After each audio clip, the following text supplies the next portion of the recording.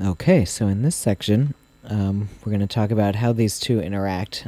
So the modulation oscillator is sort of hardwired to interact with the complex oscillator in a lot of different ways.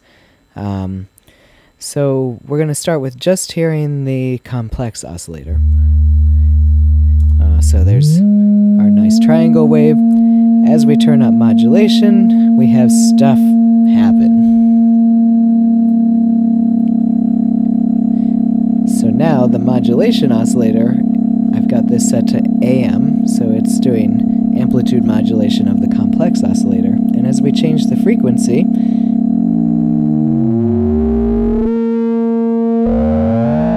get different sounds. And if we go to FM, same idea.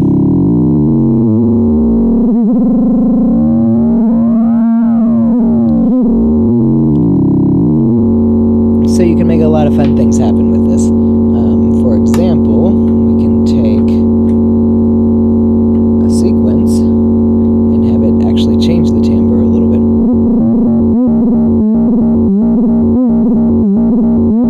And add a little reverb.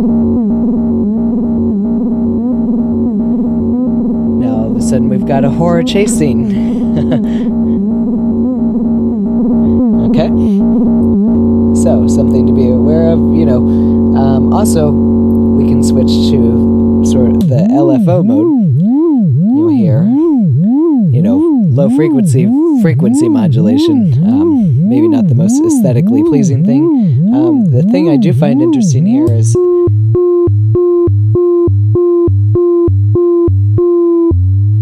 you can kind of hear the square wave isn't an exact square wave. There's some shape to it.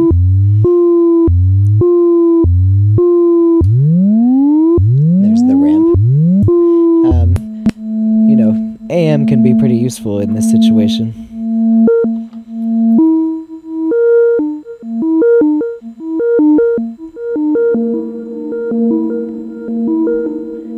So there's our nice, LFO mode, changing the volume of this sequence.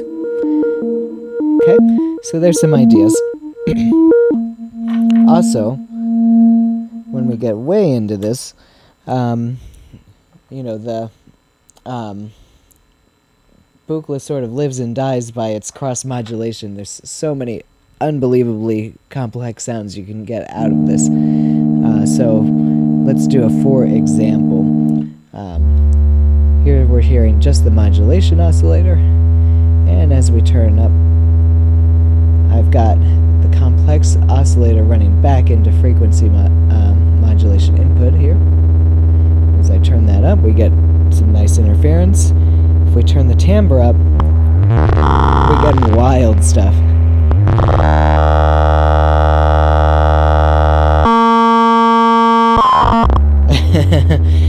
So the opportunity here is that we can basically change the way this is interacting.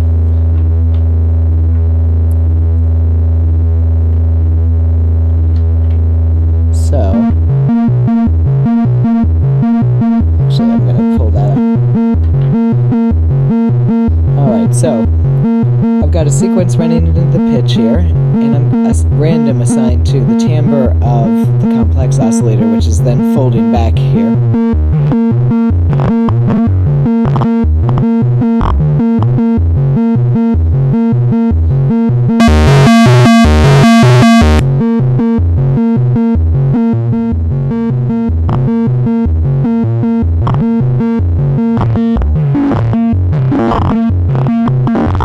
We're just getting all kinds of amazing destructive stuff happening.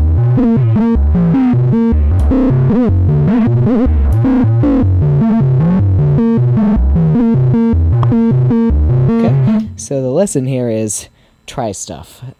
That's the most basic way to put it. The way these two interact is always a little bit unpredictable, and that's sort of the beauty of the Buchla, and hopefully why you bought it to begin with.